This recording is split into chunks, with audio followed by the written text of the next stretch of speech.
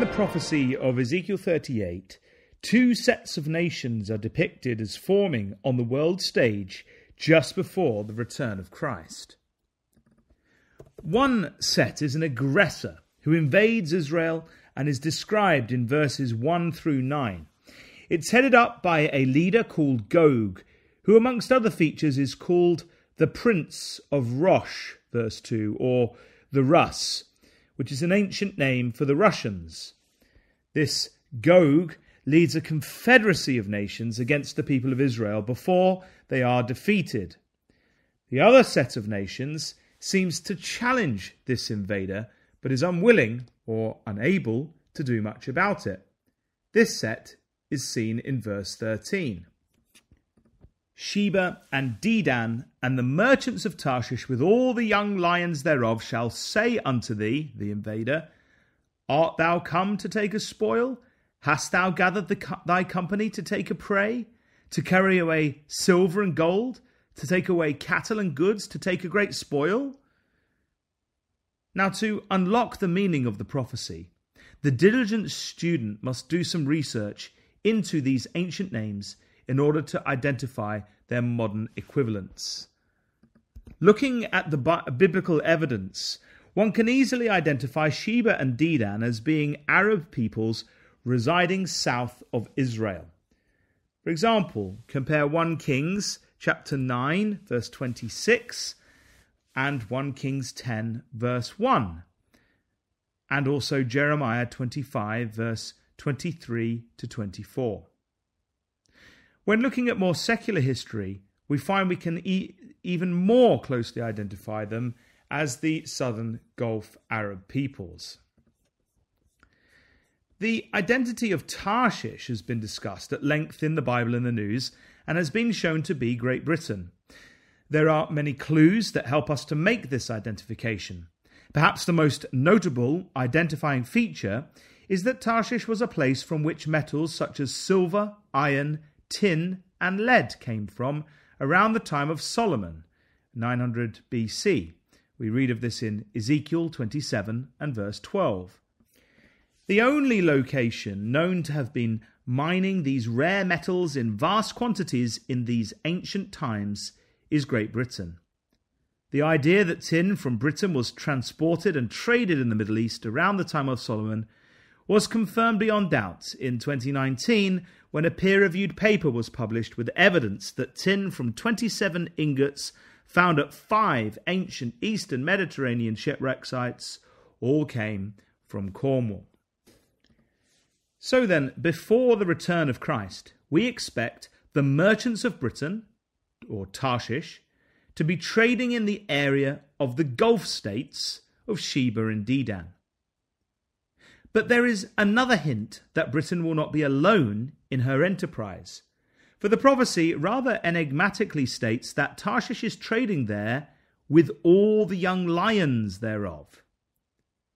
The context here is of nations. Tarshish here is being described as a mother lion, but with her are her young lions. These are not cubs or baby lions reliant on their mother. These are young lions who can fend for themselves. We read of this concept, albeit in another context, in Ezekiel 19 and verses 2 and 3, which reads, What is thy mother, a lioness? She lay down among lions, she nourished her whelps among young lions, and she brought up one of her whelps. It became a young lion, and it learned to catch the prey. So a lioness nourishes whelps who grow to become young lions who catch their own prey. Tarshish, the political power of Great Britain then, is a mother lion.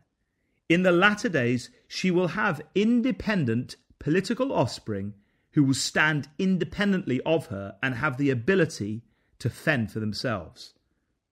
What is being described in Ezekiel 38 is a colonial power, where colonies have matured to now become powers in their own right. So we ask, which nations could qualify to be Britain's young lions? Which nations were once governed by the British but are now independent nations in their own right. Perhaps the biggest one of these would be America. The American Revolutionary War was fought between 1775 and 1783, in which American Patriot forces under George Washington's command defeated the British, establishing and securing the independence of the United States. Another young lion nation would no doubt be Australia.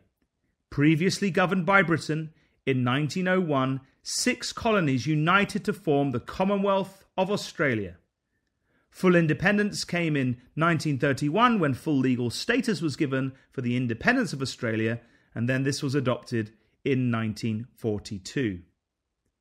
These 2 nations are now independent, but still very much connected to their mother, and we can expect these and other nations like Canada and New Zealand to continue to form trade ties with their mother lion, Britain, especially post-Brexit, as the prophets of the Bible have described them as being active trading partners in the Gulf in the latter days.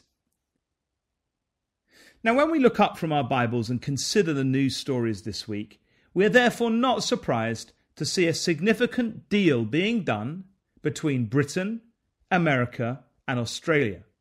The deal is known as the AUKUS deal. A for Australia, UK for United Kingdom, and then US for the United States. The BBC reported on this on the 14th of March. It ran a headline entitled AUKUS Deal. Summit was projection of power and collaborative intent. The report stated, quote, the imagery and words working in unison, old democracies coming together to counter a new and growing adversary, China. The submarines deal will create thousands of jobs in Barrow in Furness, in Cumbria, in Derby and elsewhere. End quote.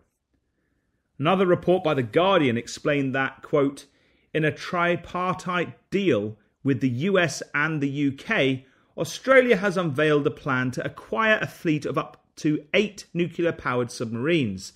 Nuclear-powered submarines have a distinct advantage over the diesel-electric boats of Australia's fleet because they don't need to surface to snort to recharge their batteries. Nuclear subs can leave port and stay underwater for weeks, avoiding detection, end quote. We can see then Tarshish rallying her young lions as we would expect from the prophecies of the Bible. Perhaps what was also interesting was the reaction of Russia to this.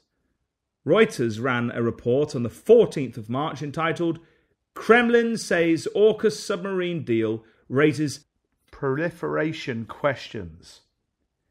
The report went on to say, quote, Kremlin spokesman Dmitry Peskov told reporters, there are lots of questions here related to the problem of non-proliferation. Here we need special transparency and we need to answer the questions that arise. Russian President Vladimir Putin has been critical of AUKUS since its inception in 2021, accusing it of fueling regional tensions by trying to counter China, end quote. Russia then are clearly not in favour of this deal. Their anti-US stance was seen in full this week when a US drone was downed. According to CNN, quote, the White House slammed Moscow's actions as unsafe, unprofessional and reckless, while Russia's defense ministry denied its aircraft came into contact with the drone. But dramatic footage that was declassified on Thursday seemingly shows the Russian jet emitting a plume of fuel over the drone, causing its camera systems to cut off. Russian and US aircraft have operated over the Black Sea during Moscow's war in Ukraine, but this is the first incident of its kind since the conflict began, and it threatens to heighten tensions between the two countries further. End quote.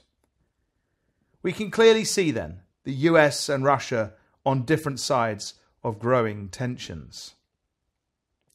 In other news this week, we also want to highlight growing trade alliances between Britain and the Gulf states.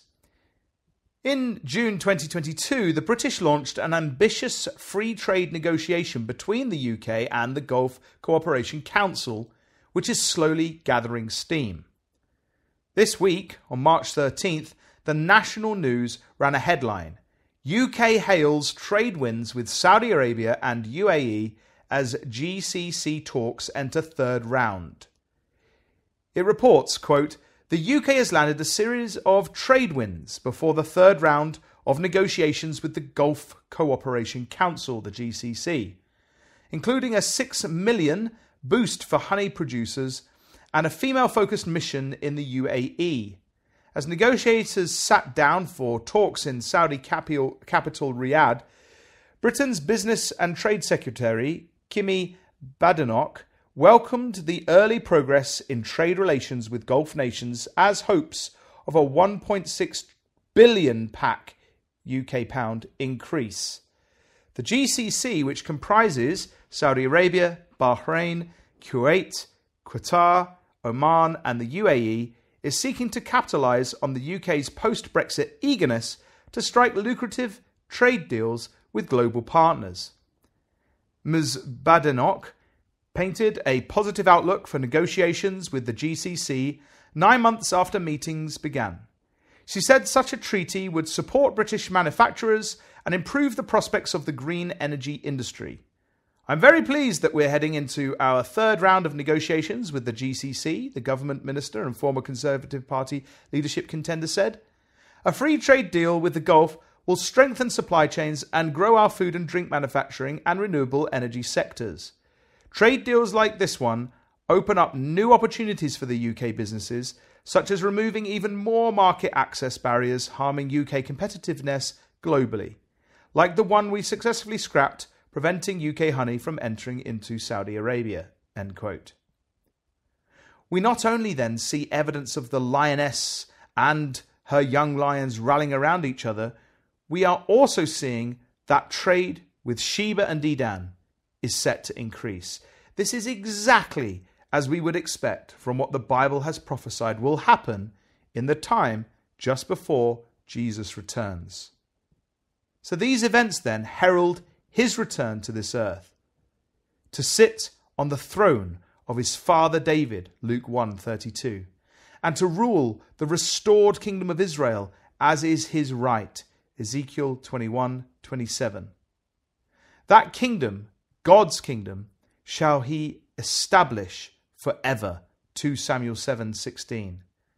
This coming kingdom shall not be left to other people, but it shall break in pieces and consume all the kingdoms of men, and it shall stand forever. Daniel 2:44. So the question for us all, as we see the signs of it becoming a reality, is, are we ready? Have we got ourselves right before our God?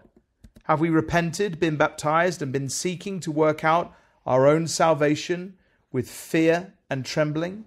Philippians 2:12. This has been Matt Davies joining you. Join us again next week, God willing, as we watch the signs and as we patiently wait for the return of Zion's King.